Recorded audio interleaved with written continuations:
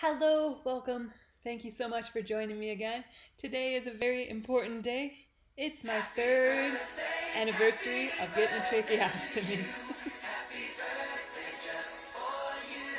I often call it my third anniversary to life because, well, without getting a tracheostomy, I would not be here today. So, welcome to my grand celebration. As you can see, I have all these lovely birthday cards and, of course, lovely birthday crown. But when you're celebrating, you need to go big. So, who needs that paper thing when you can get this big, beautiful golden crown?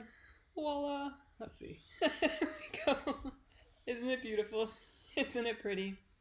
So thank you for joining me, and today I'll be discussing briefly my journey to getting a tracheostomy and how it went from just simple breathing issues to being full respiratory failure. But before we begin, I'm going to quick take this off because it's lovely but very heavy. So my journey started when I was 8 years old. I was having issues breathing. I was having problems when I was dancing and when I was doing different activities that I just could not breathe. So I went to my pediatrician and he just said, "Oh, it's asthma. Take this little inhaler. Take one puff. If you can't breathe, take one more puff. Take two puffs whenever you can't breathe, and your symptoms will go away." So I tried and I tried and I tried. Every time I couldn't breathe, I took a puff. Nothing ever worked. Of course, I thought it was just me. I thought, well, I have asthma. I'm just not taking the medicine right. I just ignored all the symptoms and I just continued on. As I became a teenager, it continued to get worse. It continued to feel like I was breathing through a plastic bag. I just couldn't get a breath in. And I thought, well, everybody has these issues. Everybody's short of breath when they exercise and when they do sports. I'm just like everybody else. I didn't think anything of it. When I was having a lot of health issues in 2008, I noticed my breathing was getting more and more severe, very, very short of breath. And in 2009, I had a lot of health issues. And one of the first things I was complaining about was my chest was hurting and I was very short of breath. So my primary physician sent me over to a pulmonologist. She ordered some lung function tests. When I was doing the lung function test, again, very short of breath. I passed out multiple times. The respiratory therapist was very concerned because this was not a normal reaction to having lung function tests done. People just don't pass out when they're trying to do these lung function tests.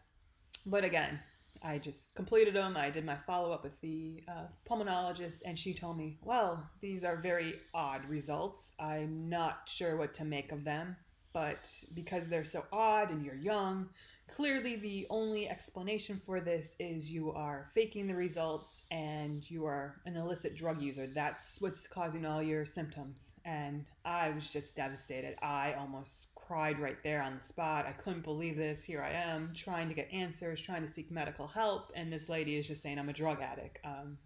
I just left her office. I never returned.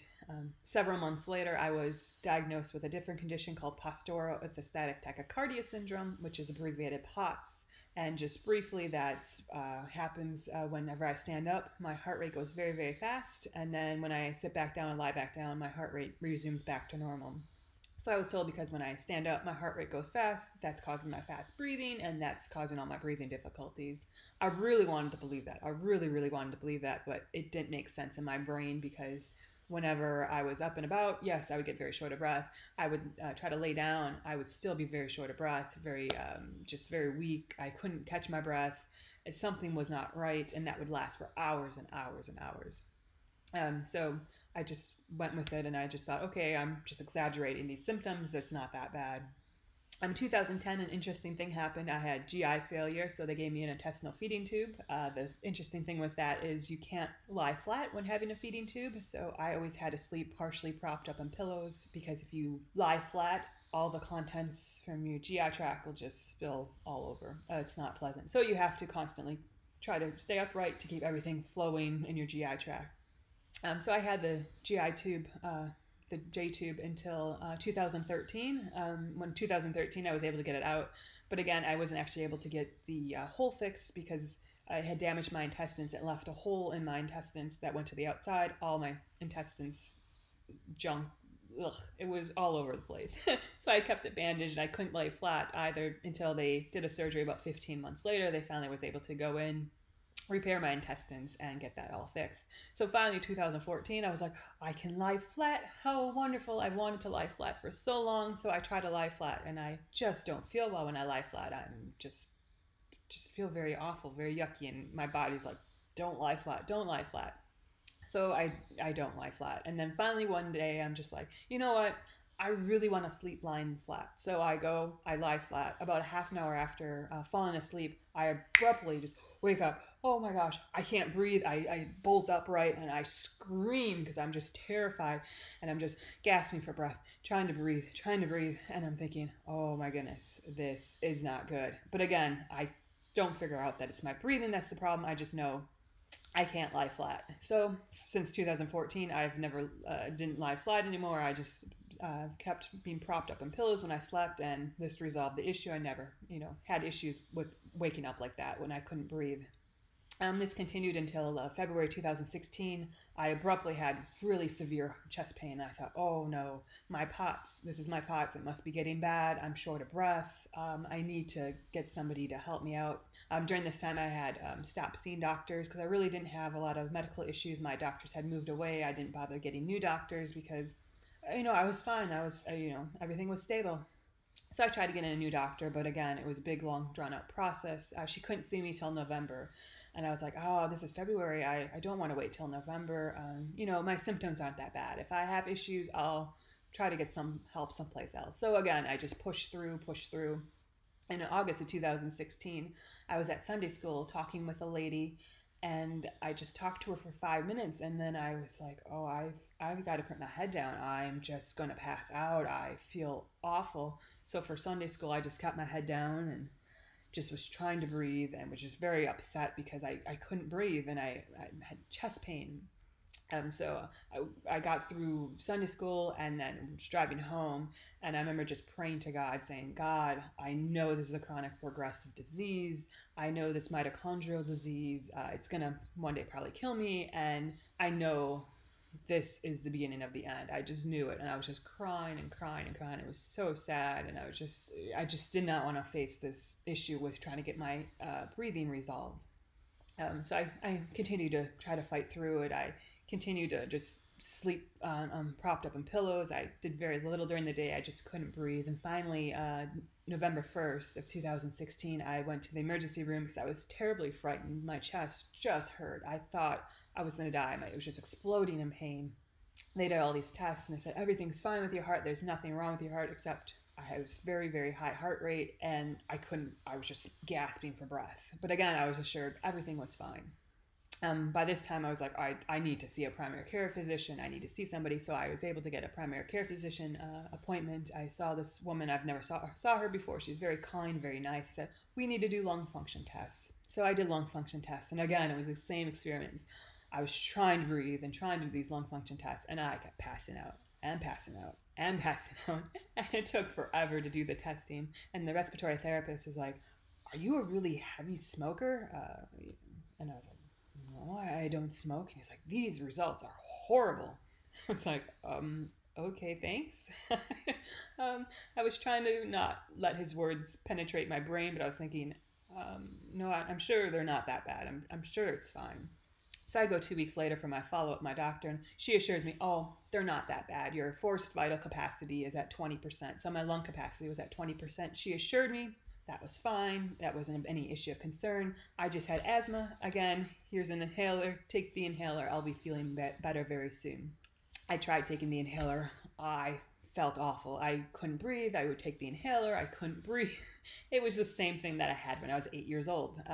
So I tried to push through it and just thought, okay, I'm just making this up. I just have asthma.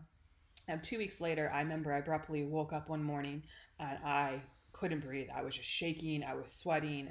I thought I was going to pass out. I just couldn't breathe. And I called the clinic and I was like, there's something wrong, something wrong. My doctor was not in the clinic that day, but they were able to have me see one of her colleagues. So I went in, saw one of her colleagues. Immediately, they're like, you need to go to the hospital. You need to, be admitted. So they immediately called over to the hospital. I got admitted. Once I was there, they put me on a machine called BiPAP. I'm sure many of you are familiar with machines called CPAP, which CPAP and BiPAP are pretty much the same thing. They're a little bit different. I'm not going to explain the differences. But basically, when you're on the machine, you have a giant mask that you wear. So you wear that. Most of the time you just wear it when you're sleeping. You wear it, and then you have a little device that's bedside like that, and it has all your settings. So you just wear the mask at night, and it helps you. It provides high pressure to get get air into your lungs, and then you just breathe out through the mask. And so that's what I did. So I got fitted for the BiPAP. I was told wear it at night. 2 weeks later, I had a follow-up appointment. The doctor just said wear it at night anytime you can't breathe. So I thought, oh, okay, if I can't breathe during the daytime, I can also wear it. Oh, that's wonderful, because I was having problems during the day breathing. Then he also told me, well, because you have mitochondrial disease, you have muscle weakness. In a year, you're going to need a tracheostomy, you're going to need a ventilator.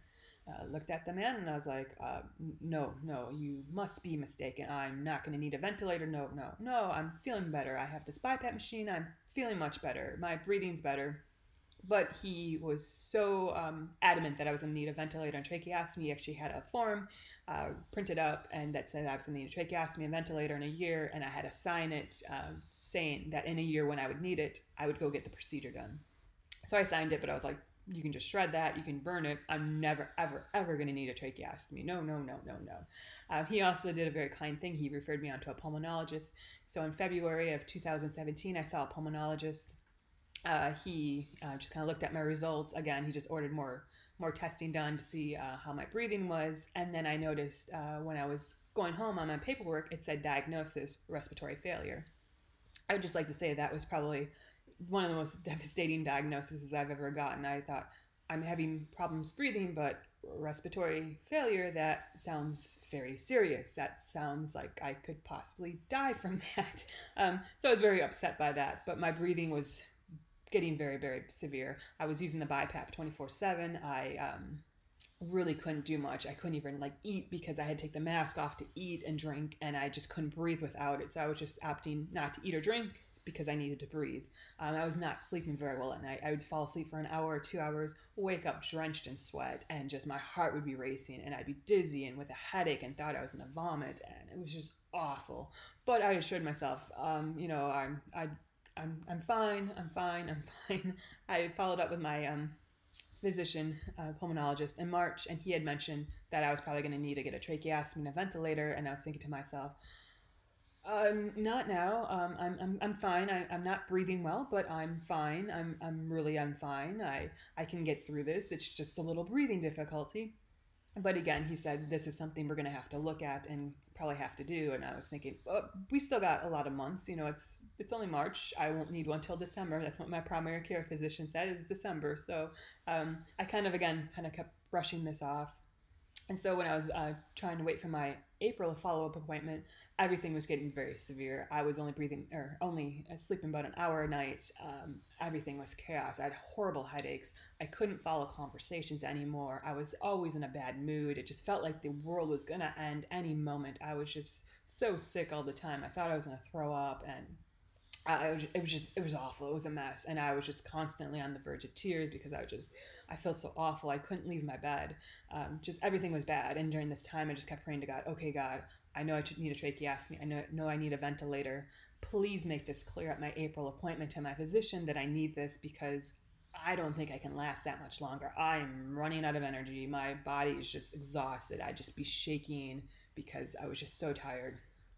So in April, I was waiting for this appointment. And finally, the day before the appointment, I get a call, and it's the doctor's office. My physician had a change of schedule. My April appointment was canceled. I nearly started crying because I knew if that April appointment was going to be canceled, to wait another month, I was not going to make it. There was no way. I was so sick. There's no way I could make it. But even before I could say this to the receptionist, she said, oh, but he has a colleague. His colleague will see you tomorrow. Just come in at your regular appointment time. We'll try to fit you into the schedule. So I went in. I took a couple hours before they were able to see me. So by the time I saw the physician, I was exhausted. I was just shaking severely, could barely breathe. I was so tired from waiting in the doctor's office, just waiting for the appointment.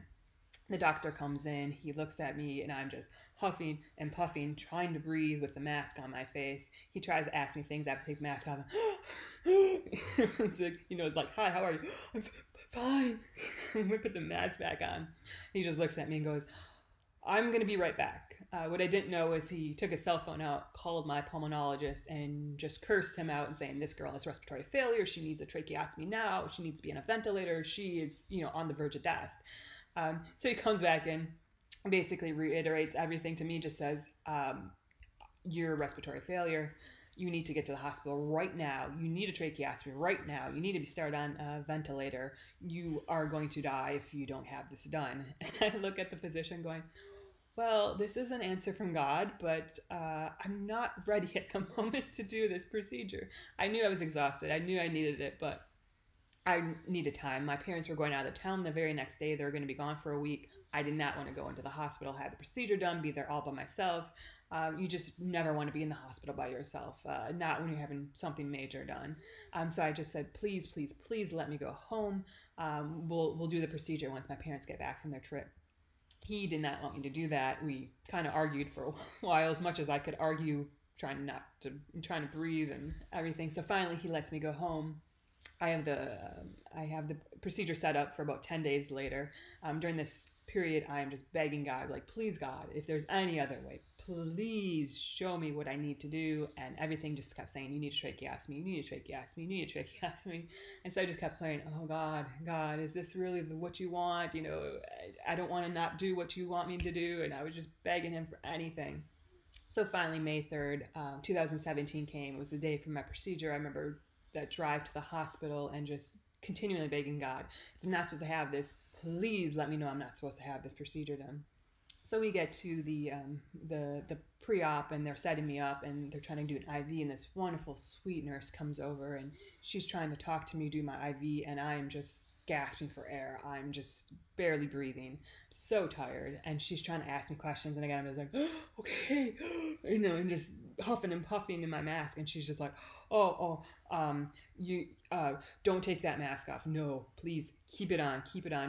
I'll just ask you questions. Say yes with your head or no. Don't speak, because I don't want you to stop breathing on me. Just her words, her reaction were the very words and reaction that I needed to know that this was my only option. Not only was this my only option, I needed it that day, right then, right there, right now.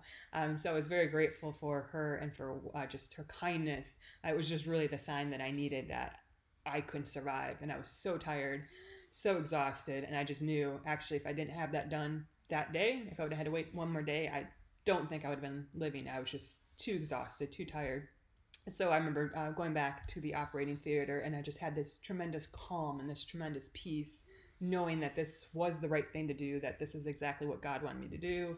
And I just knew whatever happened, this was it. Like, if I made it through the procedure, I would have a brand new life. This life I was living was going to be dead. It was going to be gone. And if I didn't make it through the procedure, it didn't matter, because there was no way I was going to continue on. So I had the procedure done. I woke up on the other side of the procedure. It was the first time, after an hour of the procedure, I woke up still under the anesthesia, but it was the first time I had so much energy. I could see, everything was like a brand new life. I could hear people talking. I could understand conversations. The headache was gone. The brain fog was gone. Oh my goodness, it was amazing. I just remember being so excited, so thrilled. And I was like, for once, my life was kind of back to what it was a couple years ago. And it was just amazing to just not have to be forcing myself to constantly breathe. So kind of an interesting thing that when I woke up from the procedure, I was very, very happy and very, very joyful. So this is me after the procedure. Yay. I'm still kind of very drugged. But one of the things that they told me I couldn't do is they told me I couldn't swallow until I got the swallowing test. So it took a couple days before they were comfortable that I could swallow. So I passed the swallowing test, and the very first thing I did was I drank a Synergy kombucha. So I just love Synergy kombucha, and it's just always been a wonderful, joyful thing. So anytime I'm like feeling down or sad, I would just always bring up Synergy kombucha, because it always reminds me of having the tracheostomy procedure done and just my newness and my joy to life. And so that's my story of getting a tracheostomy. And so in celebration of my third tracheostomy anniversary, here's some synergy, right? So here's to this year, to my third year with a tracheostomy, and to a brand new life that I'm living. So thank you for joining me, and thank you for this wonderful, glorious celebration. And I hope to see you again next time. Thank you so much. Okay, bye bye.